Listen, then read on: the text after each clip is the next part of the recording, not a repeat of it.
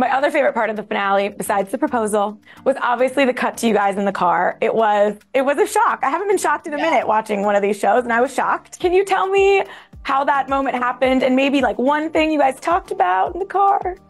Yeah, so we were both really emotional after our conversation, so we just decided, like, let's ride together there.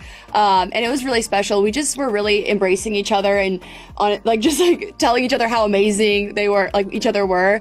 And she just really wanted Joey and I to be happy, and she was like, don't worry about me, because she knows how I am, and I was going to be thinking about her, just like how she would be in that situation as well. But she's like, don't think about me, I'm going to be okay. You embrace this moment. And I did. Yeah.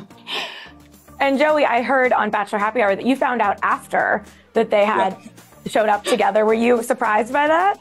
I think anyone would have been surprised by that. I didn't even know it was allowed. So I was confused by it, but I was like, you know what? I think that is special. And then obviously being able to watch it back with everyone else, it was an empowering moment. So I'm really happy that they took that into their own hands and, created their own story in that moment. You're obviously close with Daisy, Kelsey. Did she talk to you at all about the idea of potentially being the Bachelorette, or you, Joey, since you had just done it? Yeah, we talked a little bit about it. I think that she just wasn't ready for it, and I support her fully in whatever decision she was going to make. Yeah. I didn't get a chance to speak with her about it, but I know she had, and I think that's her decision, which is really important to hold on to. What about Maria? Did she ask you at all, Kelsey, if she should consider it?